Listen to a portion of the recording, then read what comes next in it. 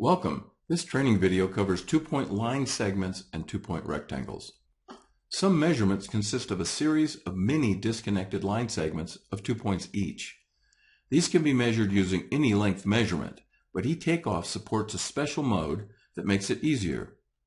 To use this mode, start a new length measurement, then press the 2-point line button or use the shortcut key 2.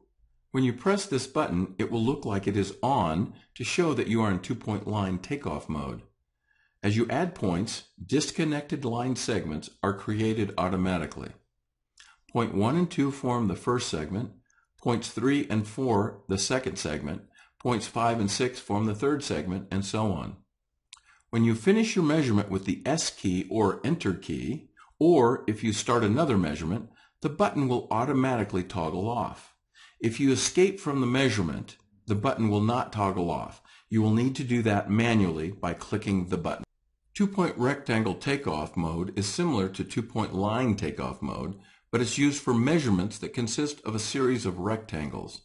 Each rectangle is identified by clicking on two opposite corners. To use this mode, start a new area measurement, then press this button or use the shortcut key 4. When you press this button, it will look like it is on, to show that you are in two-point rectangle takeoff mode. As you add points, disconnected rectangles are created automatically.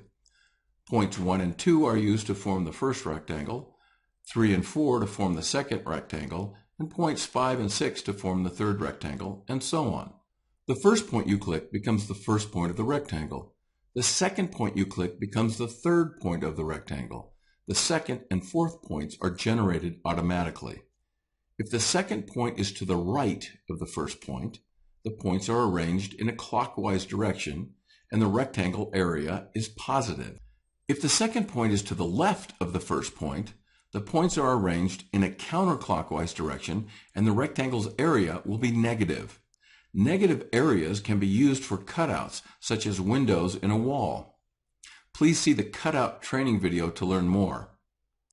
When you finish your measurement with the S key or Enter key, or if you start another measurement, the button will automatically toggle off.